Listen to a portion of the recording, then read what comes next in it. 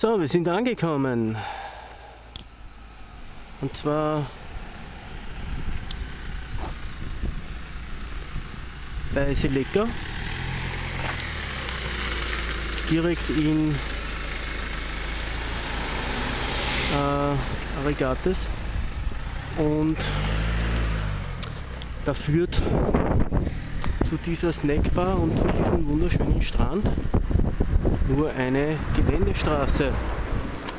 Und wie wir hier sehen, ist schon der erste Jeep unterwegs. Darum steht auch hier 4x4, also nur Geländefahrzeuge erlaubt. Und damit ihr euch den Plan einmal anschauen könnt, es gibt mehrere Einfahrten nach Kinju,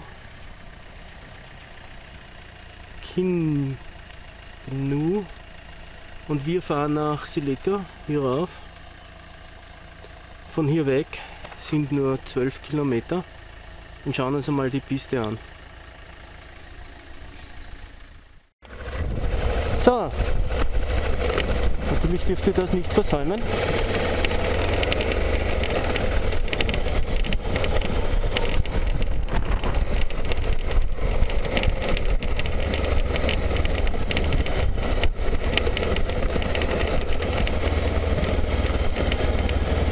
Okay, das könnte ich mit meinem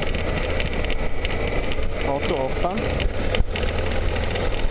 da ich ja kein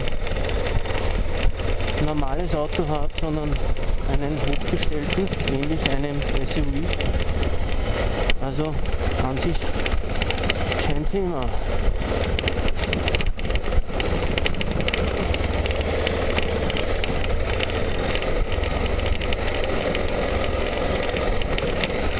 Weit auf den Rand darf man nicht fahren, denn da sind zum Beispiel Kakteen, die einem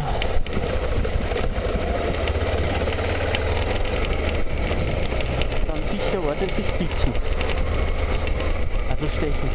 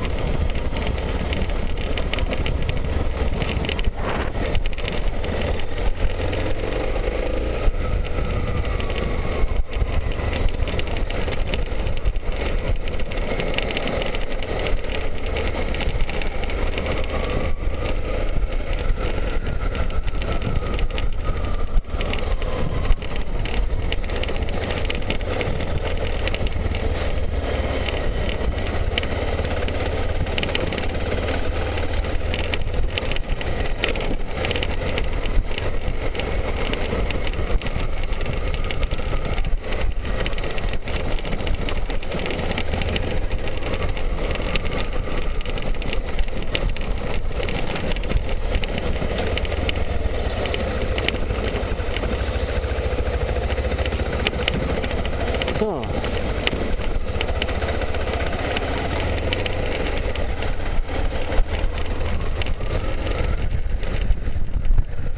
Ja, ist wirklich sehr nett.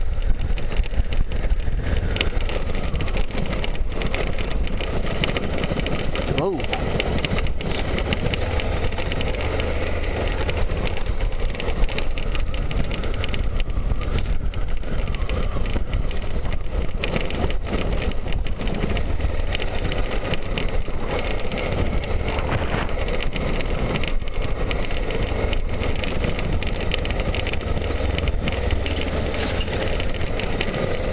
Das ist wirklich einmal eine gescheite Piste.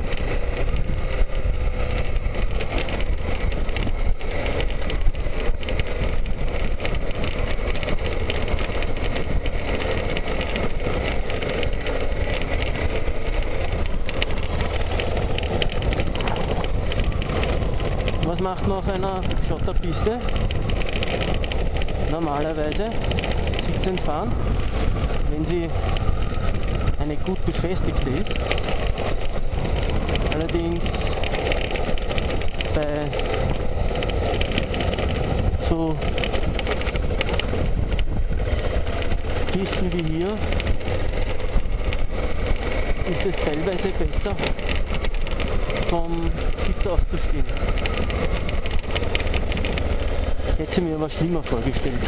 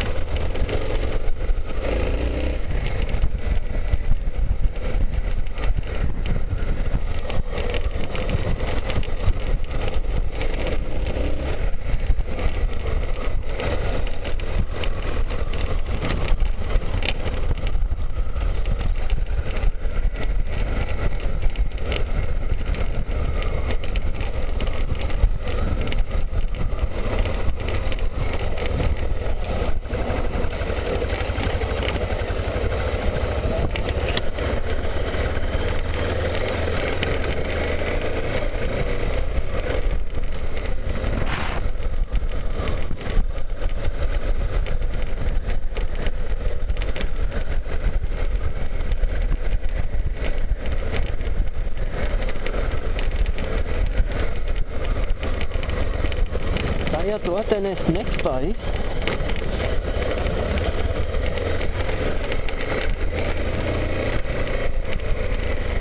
bin ich eigentlich interessiert, wie die beliefert werden.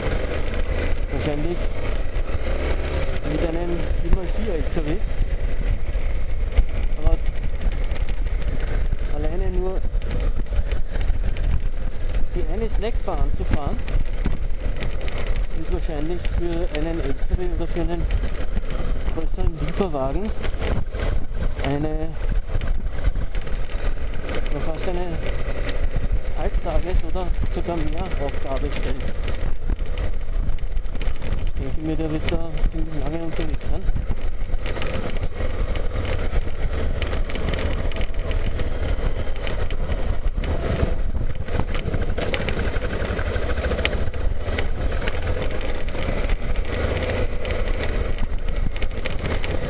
Aber es macht richtig Spaß. Und das ist halt Enduro-Fahren.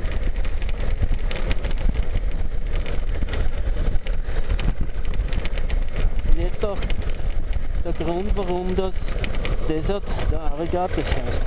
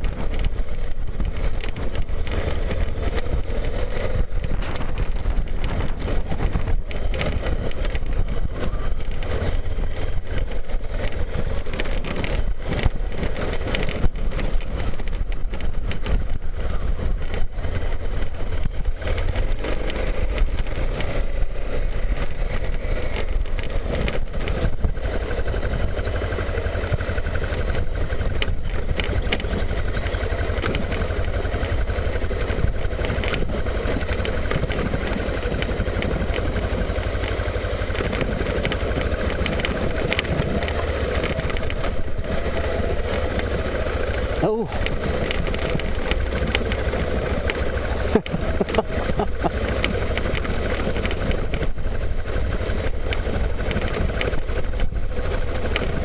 Ein Italiener